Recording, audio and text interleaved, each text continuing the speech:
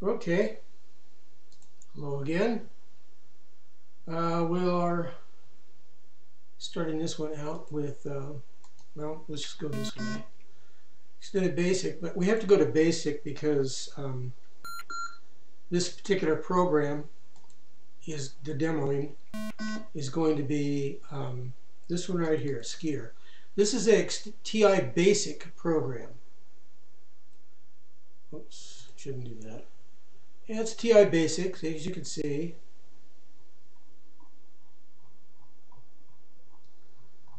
And because it's basic, it's going to be extremely slow.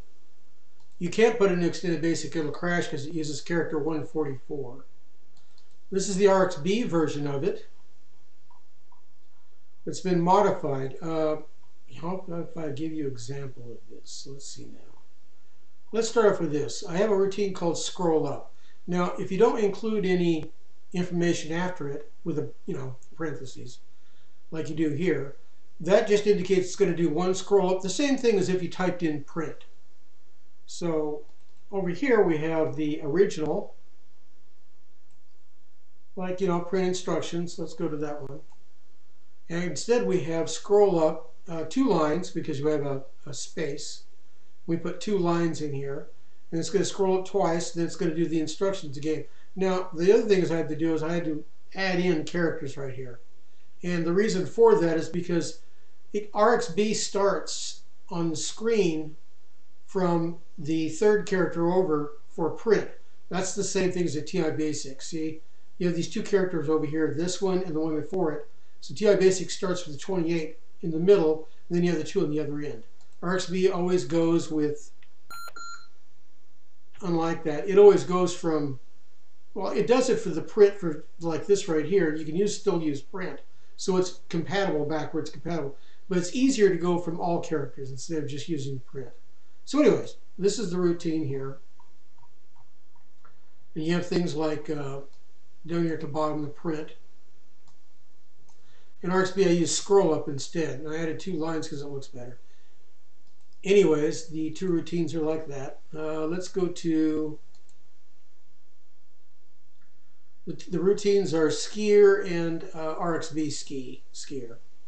So if we load them, hold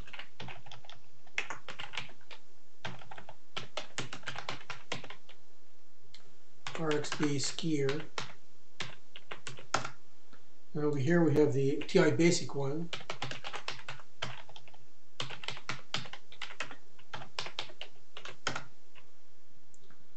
All right, so we can list them all out. They look exactly the same as this because this is just a listing. So there's no reason to leave that. As you notice, it takes a long time for extended basic, TI Basic to load something. All right, so anyways, I did a little comparison on the sizes. Now, RXB's, I added a little bit because it's gone from the original TI SKIER in basic is 13,616 in program size. And RXB makes it,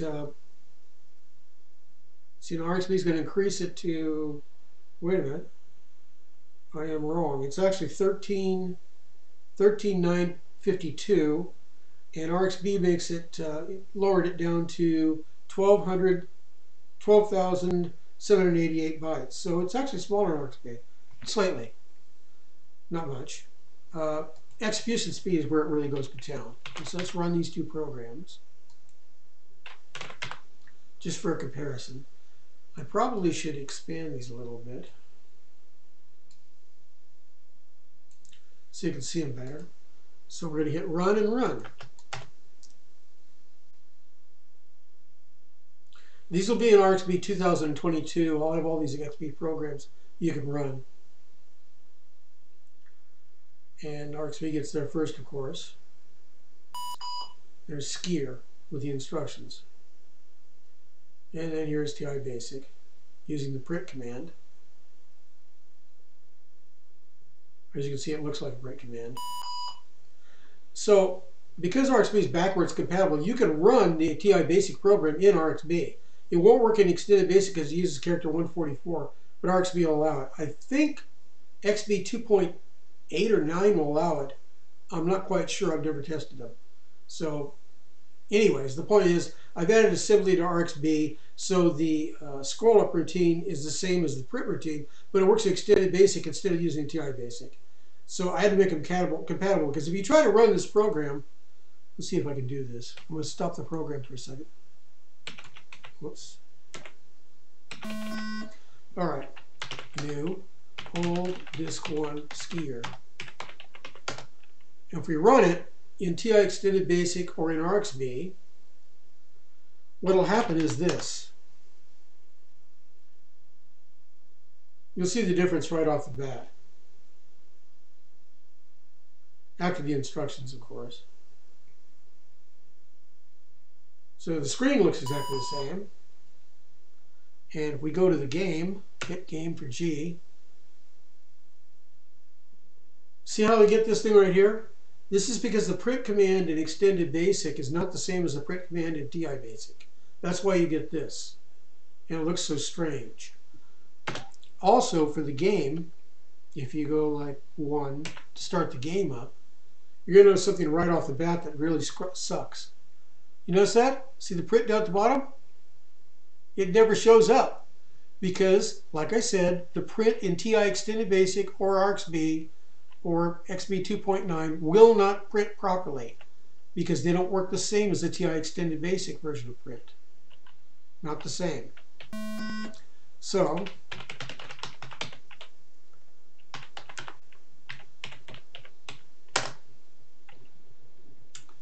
and then run it. And we'll get to the same place so we can keep on going. I'm just trying to show you the difference between TI Extended Basic and RXB and TI Basic. And I've tried to make RXB as backwards compatible as possible, but there are some problems that you can't fix.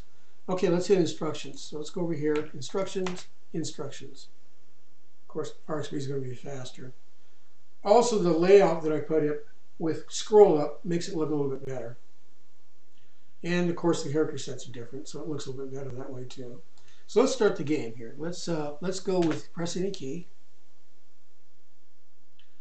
And it shows you the rank. We can do the same thing over here, just to show you. And it looks a little bit different because I modified it slightly, not much. But it looks better. Anyway, so let's start the game over here. We'll go 1 for the easiest.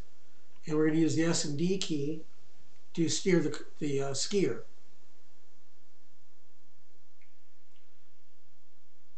And as it tabs down, because it's using GPL for the print routine and it's using GPL for the putting the characters on the screen, my horizontal character and V character are also written in assembly now. So they will be much quicker. That's like putting that little character, you see the SKIER. That's written in assembly in RXB now. So as you can see, it works.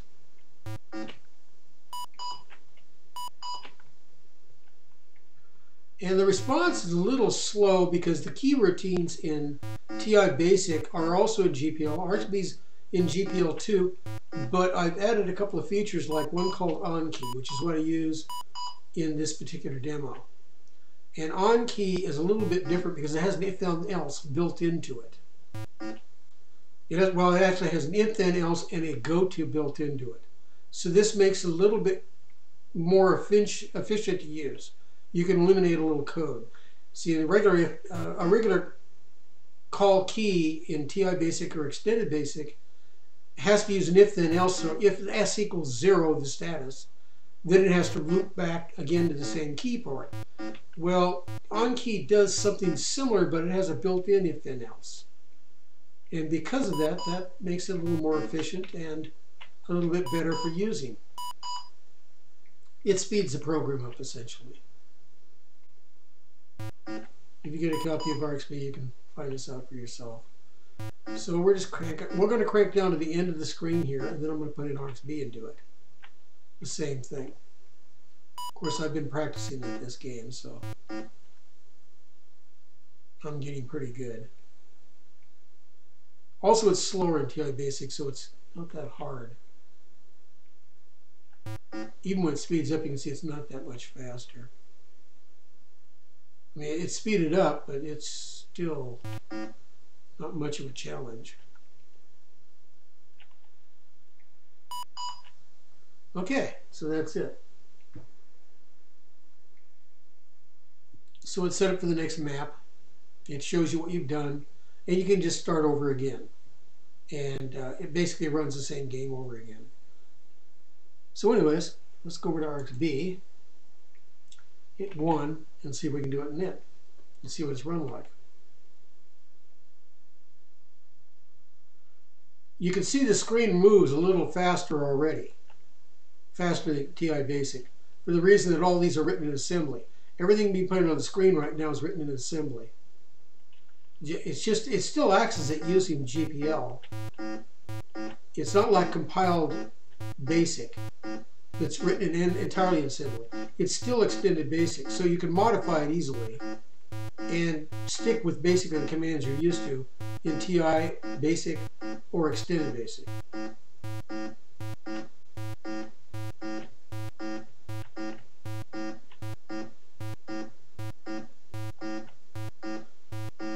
As you can see, the character pops up on the screen much quicker. It's very, very quick. It's the same with the call clear routine. When you do a call clear in RxB 2022, it's going to be assembly, so it's very quick to clear the screen. I think it's somewhere like 8 to 9 times faster. I've done comparisons and put up times on the Atari Age to show what it's doing and how well it does it.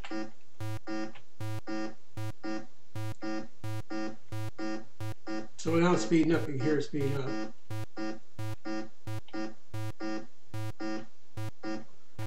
And it slows down again because I made it in time.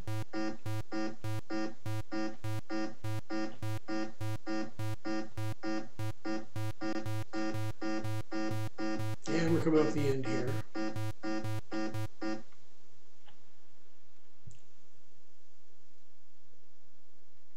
So you can see it's much quicker. It's the same exact game, but it's because of the assembly language, it makes it much quicker. This doesn't affect any of your programs. They behave exactly the same as regular TI Extended Basic, but if you do a comparison between the two of them, you see a huge speed up. And what I mean by that, I hit E, go over here and hit E, and I do a call clear. Now, watch how fast this is. Pretty fast. Do a call clear here. It's instantaneous because it's an assembly. A perfect example of the problem, I've done this demo several times, is like call B character, which is slower than H character.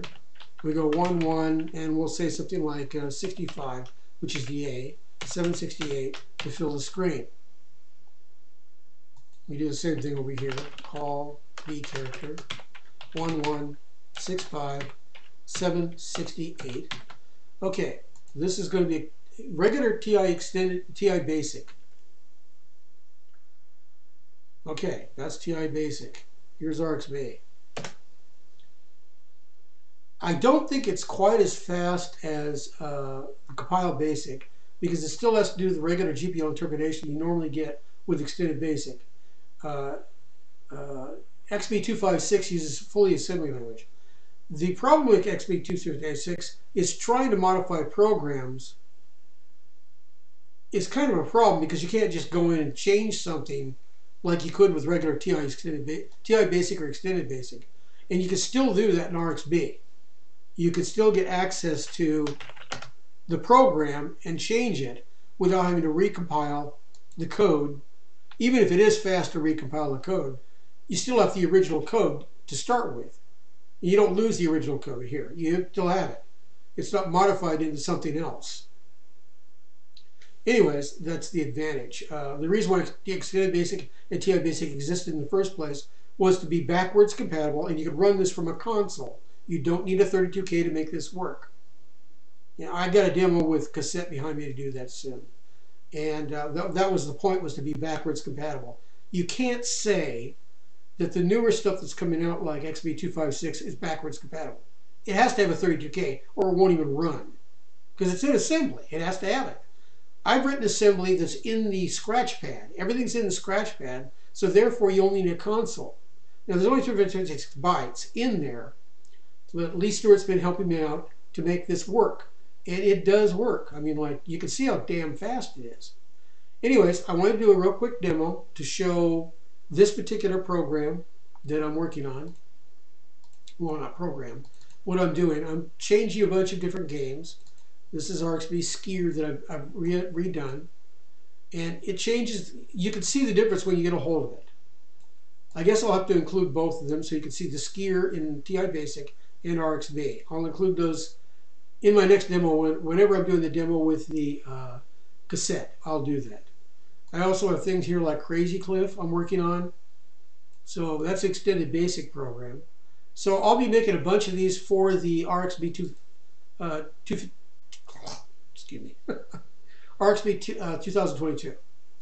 And it's going to be in the programs. I'm going to make a whole bunch of programs here for it that you can see the demos of, including the games. Games here? Yeah, here's the games. Including RxB. I have to rewrite In the Dark too, because In the Dark with the new assembly is going to change how the game plays. It's going to be faster. So anyways, just wanted to show you guys what I'm up to, and I'll post this, and we will talk to you guys later.